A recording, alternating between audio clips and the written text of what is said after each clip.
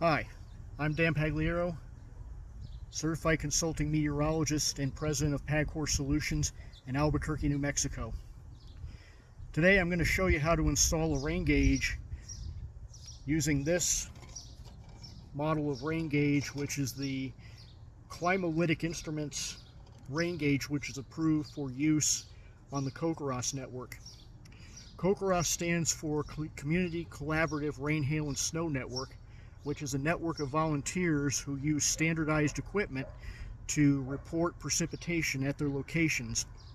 Those reports are used by the National Weather Service for weather and climate prediction purposes. This current rain gauge that we have right here is an upgrade of the previous version of rain gauge that was using the CoCoRaHS network, which are still being used. They're still approved, but this is actually an approved version that had come out within the last few years. And today we're going to replace our previous rain gauge. As you can see right here, we had this installed in 2011, and this right here was the original version of that rain gauge. And as you can see, the reason why we're going to install it is that, you know, after 11 years or 12 years of wear and tear, you can see that the surface of it here, you can't really see through it anymore. It's starting to crack, and of course this gauge right here has reached the end of its life. And so this being the original version, you can see it has an inner tube much like this new version. Again, it measures up to 1 inch of precipitation inside the inner tube, measured in 1/100th of an inch. And I think the outer tube here, I think, actually goes up to 5 inches, as opposed to this model right here now goes up to 13 inches on the outer tube. So this new one has a better capacity, also a much better design as well here too. So one of the things you'll notice on here that this new gauge has, it actually has these little metal rods, which are actual bird spikes to actually keep birds from sitting on top of your rain gauge and using it as a bath or for other things that birds do. So we'll get moving along here with our installation, and before we actually do that, we'll see some of the mounting hardware that we have right here. So this is the mounting bracket for the new rain gauge that we're going to be installing. And then it has a really nice convenient handle that you can attach on there as well if you ever wanted to take the gauge off of its mount and perhaps bring the gauge inside when you have snow accumulation in there and you need to melt the snow. You could actually stick the handle on there, bring it inside, melt the snow, measure it, and then bring it back out and put it back on the mount. So one of the big challenges that we have when trying to figure out where to put a rain gauge is to where to properly site it.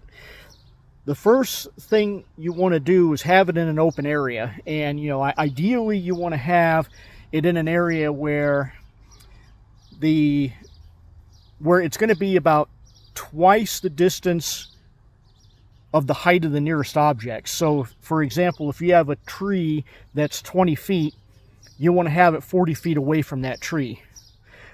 In a suburban to urban setting like we are here on the east side of Albuquerque, it's a little bit hard to do that because as you can see, we're in a fairly well-developed neighborhood here. It's going to be really hard to get really that optimal distance away from those tall objects that we have around us. So in that sense, when you're in a developed area like this, you just got to do your best, you know, to get it into as much of an open area as you can. A rule of thumb here is, though, too, is if you're out in an open field in a rural area, typically you want to have the gauge mounted at about 2 to 3 feet above the ground.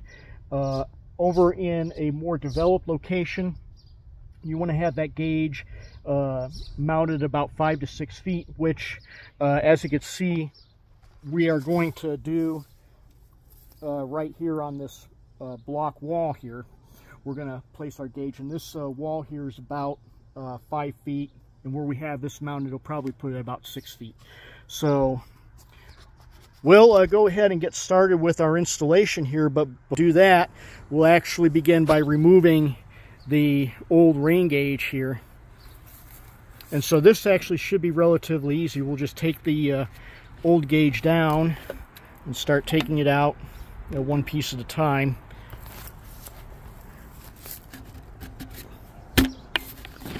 This has actually been sitting in here a while, so we'll inspect it here, make sure that everything is still in relatively good shape. But then again, you can see the surface of this has actually got a lot of sun damage. It's becoming brittle, and you can't even see through it anymore to actually look at what the precipitation readings are. So that was one of the reasons why we're upgrading our gauge today.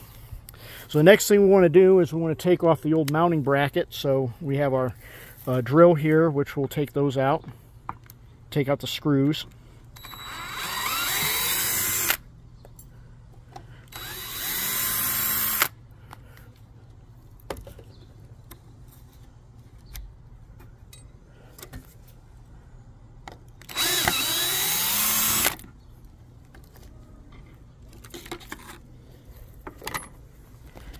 All right, and what we're going to do for our new gauge is we're going to use the exact same mounting location as we had for the old gauge. So that makes it fairly easy here, because we're just going to reuse the same mounting equipment here. We're going to use this little bracket right there to mount our rain gauge. First, before we do that, we want to make sure that the gauge is level. We want to make sure it's level. We want to identify also where we're going to put our holes for our screws. So we'll go ahead and get that set up.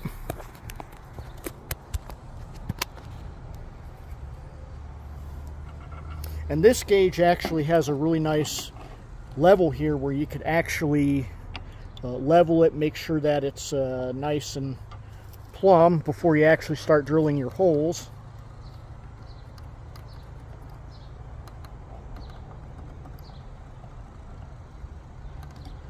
Okay, so now that we've got our holes marked, we're going to actually drill a couple of small pilot holes, which will actually make it a little bit easier for the screws to go in when we start putting the screws in. And for that, I am going to use a 5/32 bit to drill our pilot holes. You could probably use a 1/8 or something maybe a little bit bigger, but a 5/32 I think would be plenty sufficient, I think, for the screws that we're going to put in. So we're going to get our drill set up and drill our pilot holes.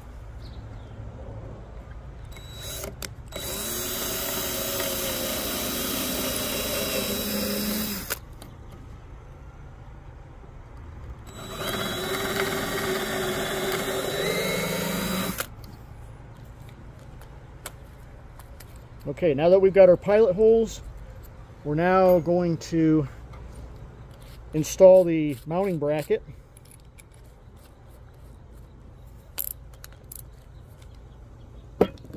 And to install the mounting bracket, these screws were provided with the gauge.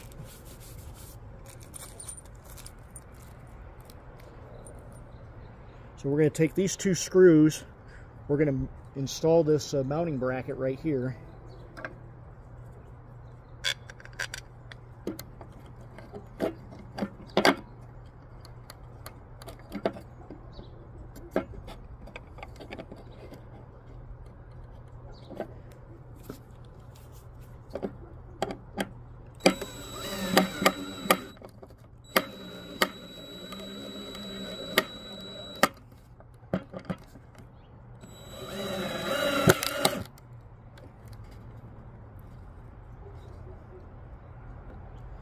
Okay, so we've now got that installed.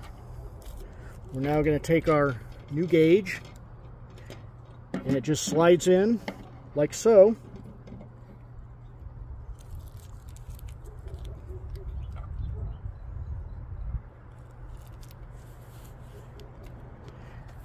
And now our new rain gauge is all set for use.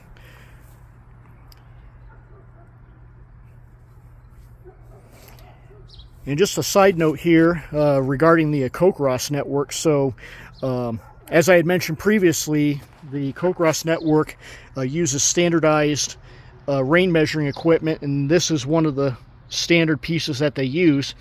And one of the reasons why they actually use these type of rain gauges and not digital weather stations is because digital weather stations, especially when there is small amounts of precipitation, oftentimes take a while to actually register the precipitation. So if you're talking, you know, about a 1/100th, 2/100ths, maybe even 3/100ths of an inch of precipitation, a lot of times most of your digital weather stations with the tipping bucket rain gauges will not register those small precipitation readings. And yeah, of course, you know, that makes a big difference when you're trying to do rain climatology for a given area and everything, you know, especially out here in New Mexico, where we get very little rainfall to begin with, and you know, a few 1/100ths of an inch of rain actually makes a significant difference out here.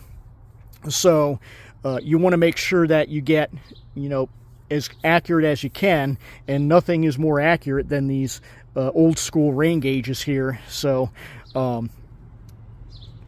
so yeah, as much as I like my digital weather station, you know, these actually do provide greater accuracy when measuring precipitation than your digital weather stations. Another thing also too to bear in mind is that, you know, a lot of major events or movie filming events will purchase what's called rain insurance, and usually the threshold for rain insurance for it to pay out is usually like 2/100ths of an inch of precipitation in the span of about 20. A lot of the digital rain gauges will not register that. So again, one of the reasons why even for doing rain measurement for, say, a special event or a film shoot where rain insurance is in play, that's why you would typically have a traditional rain gauge like the one that we have here. And I hope you guys liked the video, and have a great day.